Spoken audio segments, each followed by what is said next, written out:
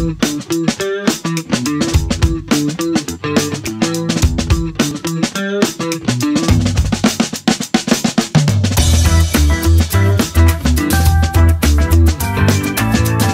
guest today is Sam Basu. Sam, how are you?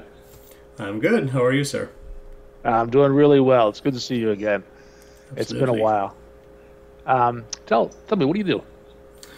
Well, I'm an old man. I've been in the industry for a while. You're younger than me. I'm a developer advocate at Progress Software. I work a lot with the tooling that makes developers more successful. Things like Telerik and Kendo UI and Fiddler. Anything we can to make developers more productive. Yeah, it's a good company. I remember working with them years ago when it was just Telerik. Yeah.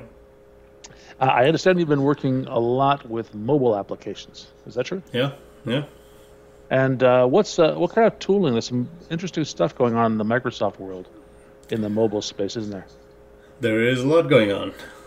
And it's not just Microsoft. There are other players in the mix as well. But if you think about things from a .NET Microsoft developer's perspective, there are definitely things that are evolving. So it's a fun time to be here. You were talking to me earlier about something called .NET MAUI, and I really haven't heard much about this.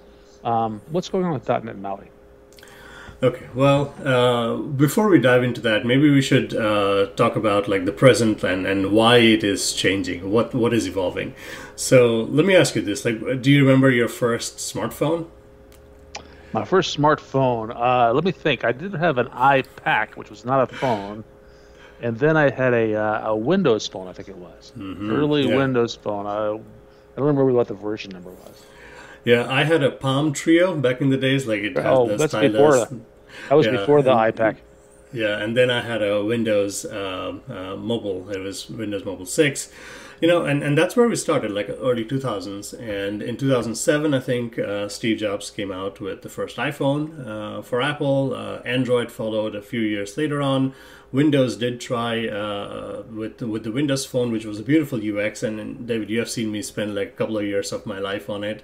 But it just didn't go anywhere in terms of adoption. So at this point, if you look at the smartphone landscape, most people have an iOS or an Android device, right? And then you have the tablets, which is iPads and all types of Android tablets and Windows tablets. So if you are looking at this today, how do you reach those devices, those audiences, if you are a .NET developer, right? Because .NET traditionally has been for Windows, maybe on a Mac, but you haven't been able to target mobile devices. So this is where things started maybe about 5 or 6 years back. There are other ways to reach mobile, like web technologies, but you want to do native if that's what you want for the best performance, for the best user experience. So this is where Xamarin started. This was 6-7 years back. This was Nat Friedman, Miguel de Casa, those folks. Yeah, they started as Mono, I think, didn't it? Absolutely, yeah. They started as Mono. They were novel for a while, and then eventually settled on Xamarin, which to this day, like we are talking about evolving it to MAUI, but the present is actually not bad at all. We use Xamarin for making native iOS or Android apps, or you can use Xamarin Forms, which is even easier for .NET developers because you don't need to learn the UI for these other platforms. You can just write .NET, you have a UI abstraction, and then at runtime it is native apps on every device. Right. So that's the reality, and that's for the last few years, it's been the easiest way for .NET devs to write cross-platform apps. But there are some little pain points in there. If we can acknowledge the developer story could be better. When you particularly compare that to some of the other ways of building mobile apps, the inner loop, which we call it, could be faster. The way we deploy to devices could be easier. The way we organize our code bases could be easier. And we should be able to target more platforms than just iOS or Android. So with these things in mind, like Xamarin Forms right now, it's sitting on 5.0 release. So it literally has been like 5 years that they have been going. And every year they've had like a major release and then some smaller ones. The next iteration of Xamarin Forms is what we are calling .NET MAUI. So this is just taking Xamarin Forms, evolving that over. And we used to have other ways of doing things as well. There is Xamarin iOS, there is Xamarin Android, there is Xamarin Mac. These are things where you're writing some C#, but you're still writing the native UI stack for each platform. And that still stays. And this is just to kind of give developers more confidence in .NET. So that just becomes .NET for iOS, .NET for Android, and that stays. But Xamarin Forms is evolving to .NET MAUI. Okay, so it turns out I have heard of .NET MAUI. I was just calling it by something different. It's essentially the new version of Xamarin Forms. Is that right? Pretty much. Yes, absolutely. But the team, and I know most of the teams, the PMs and the engineers who work on them, some very, very smart minds, they're utilizing this opportunity. And this is, by the way, scheduled for release in .NET 6, with .NET 6 coming November 2021. The team right around the corner. Yeah, it is. It's we are getting close to an RC release. It's been a few previews from the beginning of the year. So the team is really taking this opportunity to fix some of the pain points that Xamarin Forms developers have complained about and doing things right. It's kind of a restart. And one thing that's interesting is I was reading about this last night is that it isn't just targeting Android and iOS. It's targeting a lot more than that, right? Yes. So if you go back to what Xamarin Forms used to be, the primary targets were iOS or Android. But then we used to have, so when you write your code in XAML or C#, there always used to be a little piece of code that sits in the background called the renderer, which takes your abstracted UI and renders native UI. And Xamarin Forms has been open source since like 2016, since Xamarin became a part of Microsoft. So the community stepped up and wrote renderers for other platforms. So you could take Xamarin Forms and run it on Windows, like as a WPF app or on a Mac, but developers just did not have enough confidence doing so because it was like a community supported thing. So now they're doing it kind of as a first-class citizen. So .NET MAUI will support 4 platforms to start off: iOS, Android, Mac, and Windows. So full-on desktop support with .NET MAUI. Oh, and then because it supports the macOS, that means it also supports the iPad, correct? Well, iPad is kind of comes from iOS as well. Right. So iPad OS and iOS are not vastly different. It's just a different scaling, different form factor. So we had iPad before, but now we can get to the Mac. Got it. I was drawing the wrong line in the wrong place there. Thanks for the clarification. So how do we get started building apps with .NET MAUI? Okay, so everything has been done out in the open. So there's a GitHub repo. It's just GitHub whack.net whack MAUI, and you can get started on either platform. So if you're on a Mac, you can get started on CLI tools, which is command line tools. And if you're on Windows, they are requiring you to go to Visual Studio 2022 because there are some things in there that are needed. You can get started with File New Project. You get a single project. This is one thing they are trying to fix. So as a Xamarin developer, you used to have a project which had lots of child projects inside of it, like one for each platform. So now it's just one. So all of your fonts, all of your images, you don't have to cater to each platform. The build system is smart enough to figure out how to do it for iOS, how to do it for Android, and other things. So you get a single project and a single way to kind of see a drop down of all the simulators or devices that you can deploy to, and you go. So the build system is really nice and cleaned up. I see. I'm looking at the GitHub repository right now, and it starts with a README file, which step one, install, and then the documentation below that.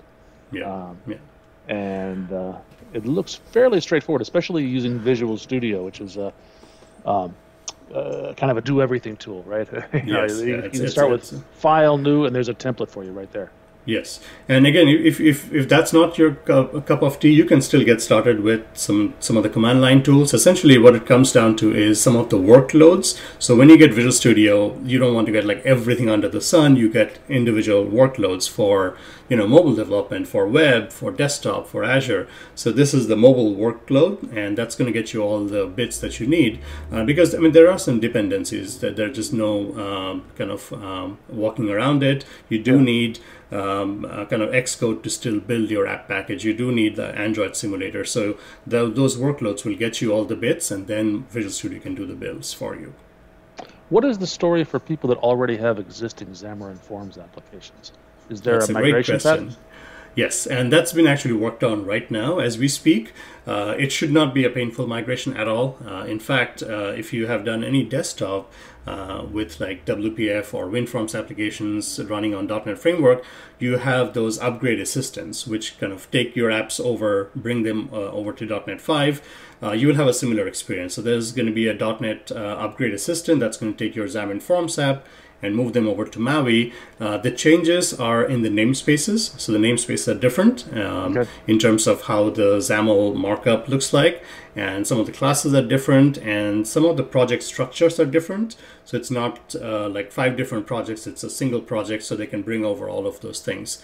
So that's been worked on right now, but the team will promise you that it's going to be a painless migration. Did you say that there was a migration path from like a WPF application to .NET MAUI as well? No. So this is the good thing. So WPF and WinForms are old technologies, right? They're 15, 18 years old, but you can still run them on the latest .NET runtime. So .NET 5 and then going forward to .NET 6. So the upgrade assistance will make your desktop applications run on the latest .NET, and then you can use some of the newer APIs, you can use the newer project styles, you can use some of the new UI paradigms that have come along with like UWP or WinUI. So it's a matter of running your desktop applications on the latest .NETs.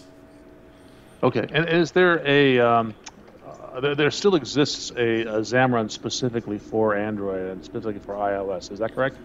Yeah, and that's just called .NET. No, .NET for iOS, .NET for Android.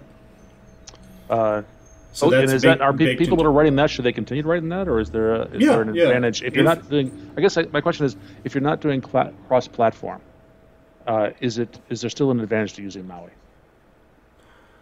No, not really, because I mean, what MAUI brings you is, well, I mean, if you're doing straight up Xamarin for iOS or Android, you still get to write that C# that is shared, right? So as compared to you going straight up on Objective-C or Swift and writing an iOS app, this still lets you write your business logic in C#.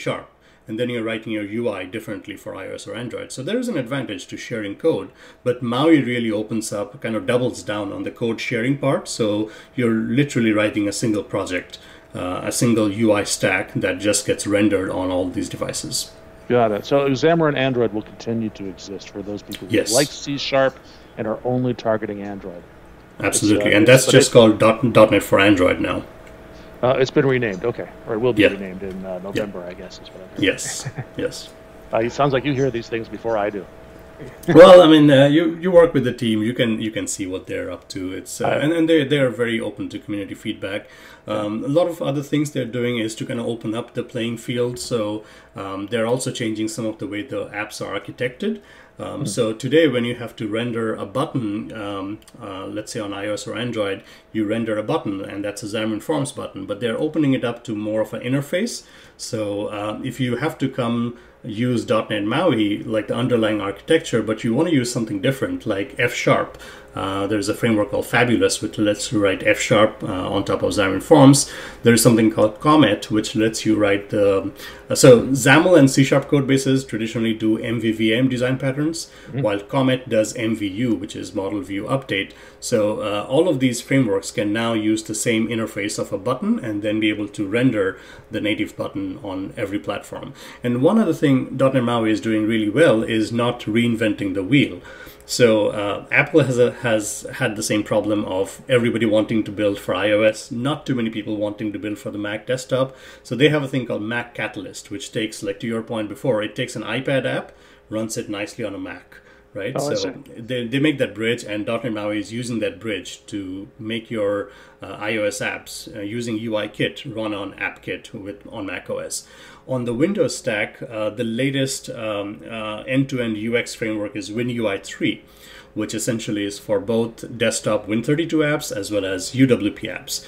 And .NET MAUI uses WinUI 3 as the native UI stack for Windows. So for both of the new desktop platforms that MAUI is supporting, Mac and Windows, it is using very well-established frameworks to reach those platforms.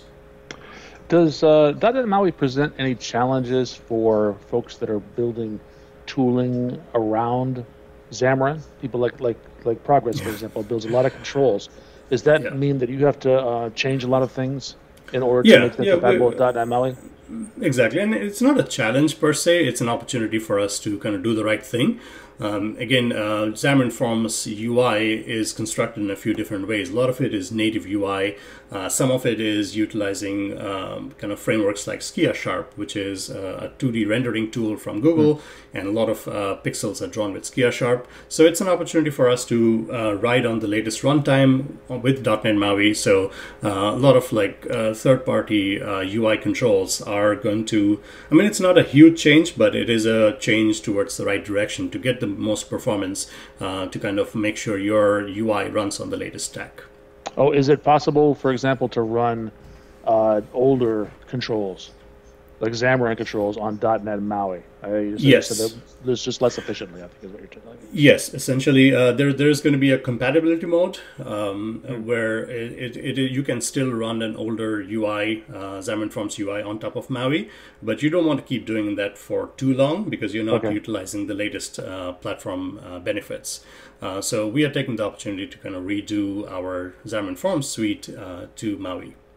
Yeah, no, I have experience with Progress, and I know that they're very good about staying ahead of the curve of that particular challenge. But some companies are much smaller, and it takes them a few months to get there. Yeah, no, absolutely. And they have customers, and sometimes they have to it's wait to upgrade.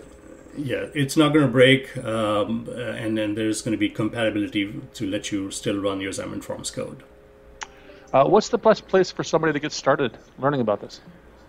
Well, follow some of the engineers. So the primary PMs for this are David Ortno, Maddie Leger, Gerald Versluis. They're all over on the internets and the social medias. But start with the GitHub repo, like you did. That is the one place of truth in terms of all that's happening with MAUI. You can see how the tool sets are getting updated every preview. We're at preview 7 right now, so August, and we started back in January or February. We have had a preview every release or every month, and then we are looking at likely October, which is when we can see the RC bits come out. So a lot of things happening, but start with the GitHub repo. That's the one place of truth. Excellent. Is there anything we haven't talked about that we should have? I don't think so. I mean, MAUI essentially it's a state of mind of like surf and fun. It is redoing something that has been working well with some pain points. So again, trying to fix the things that are causing developer friction and try to make it easier for you to target more platforms. So that's it in a nutshell. Yeah, surf and fun, like the island of Maui, which I've never visited. Oh, it's I noticed that they've capitalized the word Maui. Is that an acronym? Yeah, it is multi-platform app UI. It's a nice, catchy thing that they came up with. Yeah. All right. Well, I won't get to Maui this year, but maybe I'll get to this Maui. Instead. That'll be almost as good. Wouldn't it be nice to have like a Maui conference from a Maui Code Camp? Yes, yeah. The next mobile developer conference you should schedule there. Yeah. Sam, it's been a delight talking to you. Thank you so much for your time. Absolutely. Thanks for having me. You stay safe.